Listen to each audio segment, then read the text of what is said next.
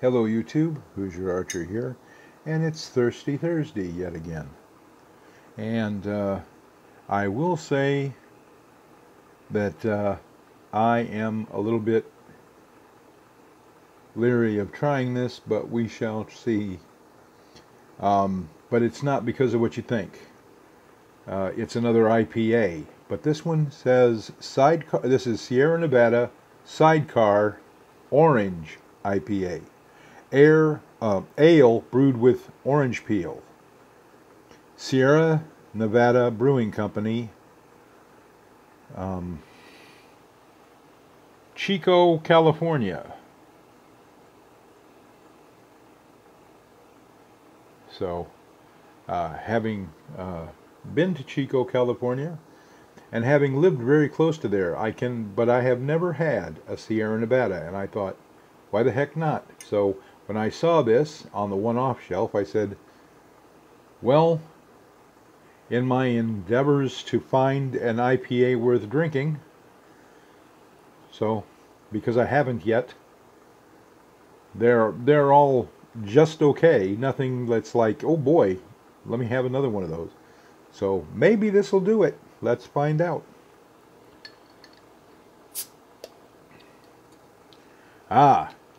And it wasn't wolf in sheep's clothing. It really was one that required a cap lifter. Attractive color of cap, but then again, orange is my favorite color, so I'd have to call that attractive. Let's see if we can get a whiff of orange here. You know what? Very, very, very, very light hint of orange, and then it smells like an IPA. So let's give it a try here.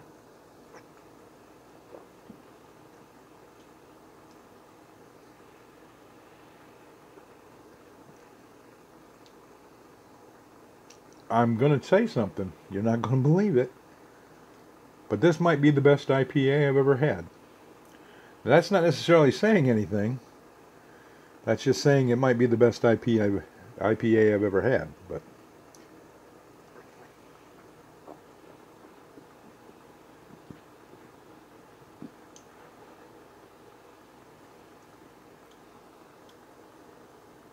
yes, you can definitely tell it was made with orange peel. Orange peel has the bitter notes of orange. Okay, and it does have bitter orange essence in it. It's not overwhelming. It's a back note.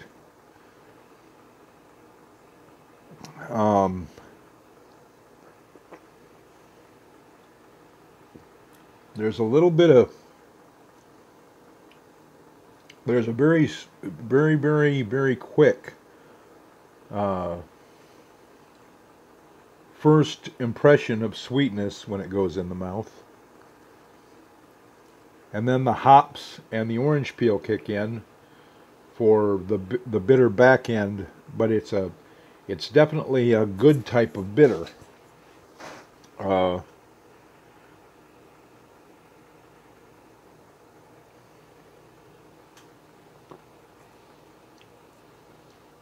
That is drinkable. It's not fantastic, but it's not off-putting in any way at all either. It just tastes like a decent beer. Not a fantabulous wow, but that's an IPA? Yeah, it's definitely one of those. I think I got you, Fred Silverman. Sorry, there was one of these little incessant little flies on the camera, and I tried to snuff out its life. I don't think I succeeded, by the way, so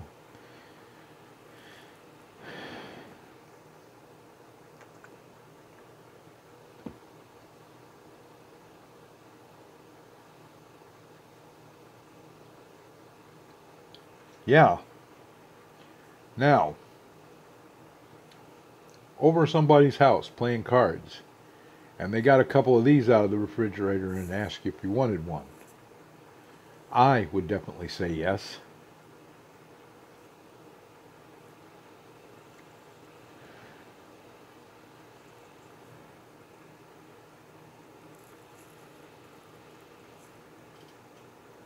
trying to...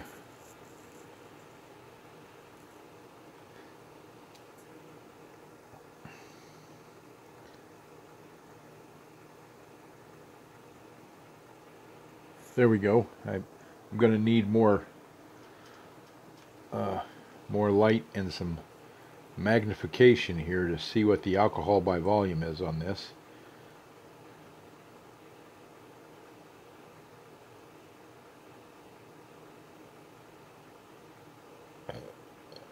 Excuse me.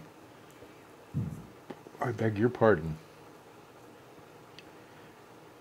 Dun, dun, dun, dun. Focus, focus, focus, focus, focus, focus. Wow, I think if I read this correctly just now,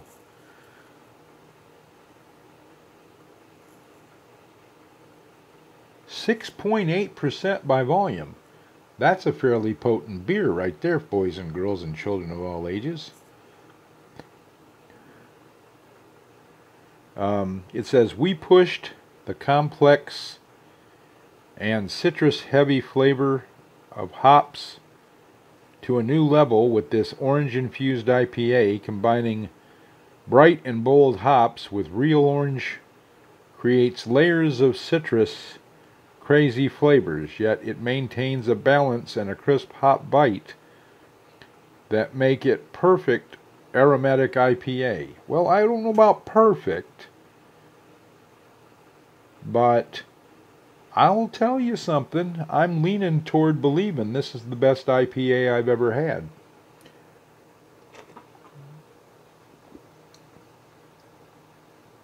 Yeah, the front end is a clean, crisp,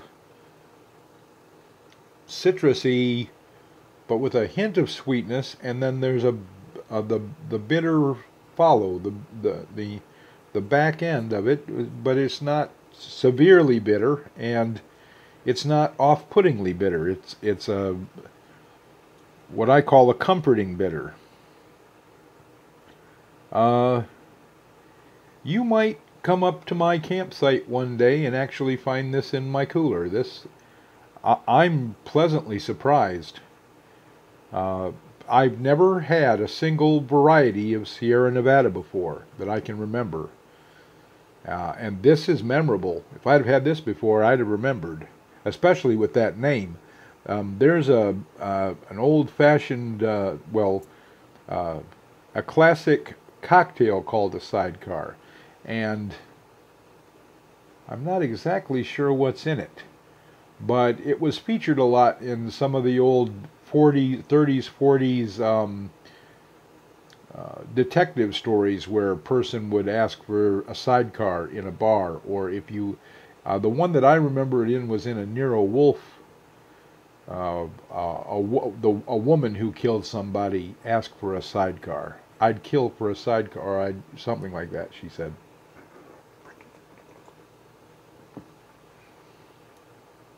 That's positively pleasant to drink.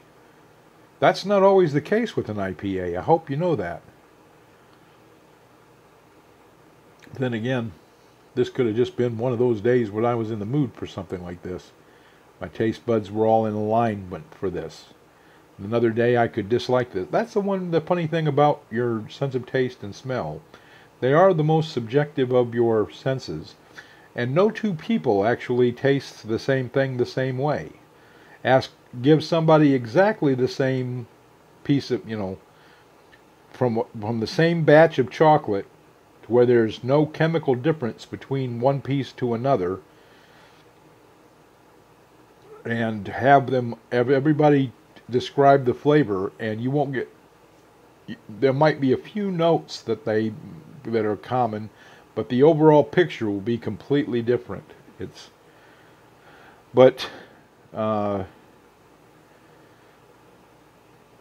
On the basis of what I'm experiencing here, this is going to get the highest score of any IPA so far.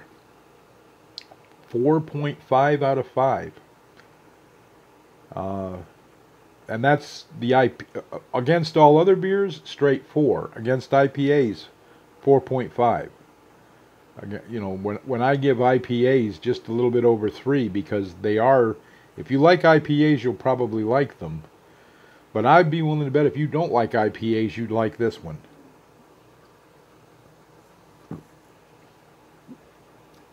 It has some of the notes of an IPA, but it has more of the positive notes of IPAs I've had in the past. The thing about IPAs is they have positive notes and negative notes in their flavor profile. And the vast majority that I've tried have more negative than positive, which makes them things that I don't want to drink. And I haven't even tasted much in the way of negative in this at all. This is actually the most pleasurable IPA I've ever drank. I think I'm going to have to email Sierra Nevada. I don't get an overwhelming flavor of orange. I want to make that perfectly clear. It's an undercurrent, if anything. But I do think it does, the orange peel and the type of hop they use do complement each other. There's not a clash going on. Sometimes they put things in. I'm going to be honest with you, I bought something the day I bought this because it's October and I'm a little bit afraid to try it. It's got pumpkin in it, and I love pumpkin. Don't get me wrong, I love pumpkin. I love pumpkin pie. I make something, it's a French soup, but it's made with pumpkin and chunks of pumpkin cooked in chicken broth. And you pretty much, all there is to it is a good chicken broth and cubed pumpkin. And you simmer the soup until the pumpkin is tender, and it's done. And it's delightful, and it might be a little bit too simple for a lot of people, but you know, it's a recipe that's come down from my ancestry on my father's side. So, you know,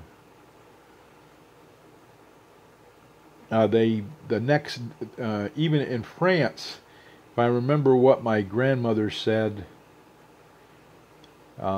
she said in France the next day, if all the pumpkin is gone, they reheat it with a cup of white wine poured into it, good white wine, and they reheat it, and then they serve it over croutons, toasted bread squares. And then they drink it out. They basically drink it out of mugs and then catch a crouton and chew it.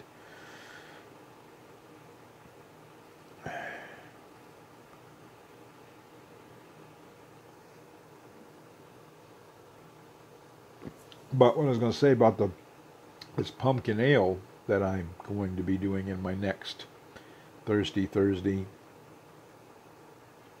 I've had some pumpkin ales in the past, and they've been positively horrific.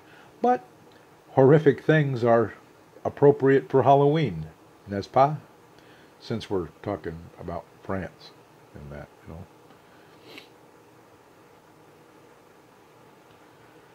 Yep, 4.5 as an IPA, and a solid 4 as just a beer or ale. So to have a good score against all other beers and ales, this is good stuff. And to have, it's got the highest score of any IPA I've ever rated. This is delightful. I said it. You could do a lot worse.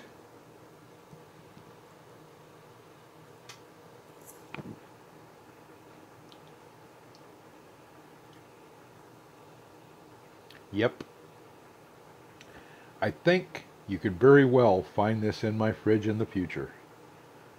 I can't think of a higher praising thing to say about a beer.